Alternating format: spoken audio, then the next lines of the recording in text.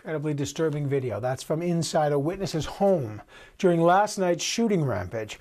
Residents in parts of Moncton continue to be ordered to stay indoors this hour as the gunman remains on the loose. The suspect is this 24-year-old Justin Bork. How is the community dealing with this tragedy? We've heard from the mayor of Moncton just before the break. Let's bring in the Parliamentary Secretary to the Minister of Justice, Robert Goguen. He's the MP, also for Moncton. Thanks for joining me, Mr. Goguen.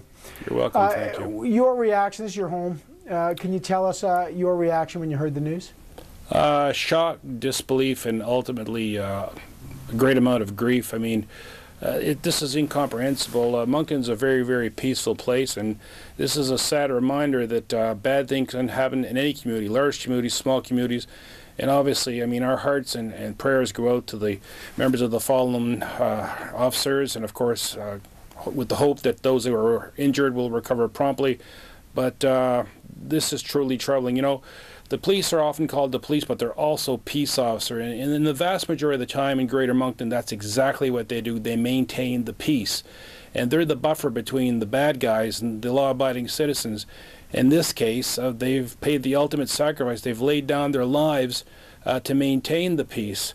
The other thing that's particularly troubling is that, you know, tomorrow is the 70th anniversary of D-Day, where another generation of young people laid down their lives so that we have the freedoms that these police officers, the peace that they protect, you know, that we benefit of. There's nobody generally shooting at us in Greater Moncton when they go to a market or they're walking on the street. And here we are with 3 deaths and, you know, a madman on the run with a high-powered rifle. And still on the run, and still at large, still armed and dangerous. Look, this, you know, people who have been to Moncton, as I have, it's a fairly small city. The RCMP detachment is just 145 officers for all of Greater Moncton. Officers are, as you say, they're members of the community. Are you hearing anything from the members of the Kodiak detachment? Well, quite frankly, Evan, right now they've got all their efforts focused on bringing this fugitive into the hands of justice to face the full brunt of the law. And you know, as much as you like to make small talk and give them a hug, and yes, they deserve it every bit, I mean, these are very well-trained, highly skilled individuals who are going heart and soul at bringing this to a successful conclusion. So there hasn't been much time for the pleasantries of saying, you know, I'm so sorry. These officers are hard at work, and they will succeed. You've heard the expression a million times, the RCMP always gets his or her man. This will come to a conclusion.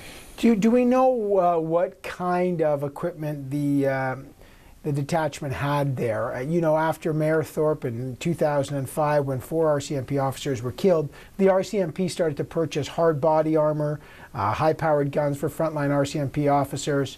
Do you know anything about, as the Minister of Justice, the Parliamentary Secretary, will the government be looking in to see if there's more that can be done to prevent the targeting of Mounties? Well, I've seen on the film, same as you have, and definitely there is the armored equipment. I know that they have the choppers here. I know there's the fixed wing, which have the infrared lights. They have the dogs. They have the emergency response teams. But there's no amount of equipment, and certainly we do our best to make sure that our men have the best equipment that can guard against unexpected acts like this from people who they term to have the Rambo syndrome, frightening as that might seem. Right, obviously referring to that well-known film about a guy. Now, will Ottawa offer any support to Moncton? I believe all support available and requested will be made readily available. This is a very troubling event, one that has to come to an abrupt end as quickly as possible, and my firm conviction is that all resources required will be allocated. Do you know anything about the shooter?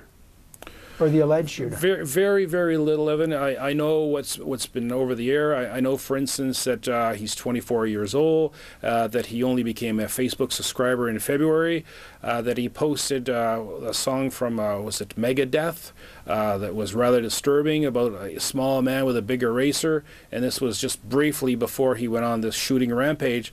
So, you know, all indications is this is a troubled soul with some sort of twisted mission. And we've got to bring the mission to an end. All right, I got to leave it there.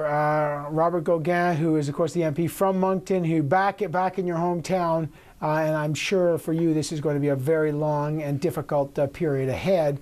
But of course, the critical moment: when will the suspect get caught? Thank you, sir. You're so welcome.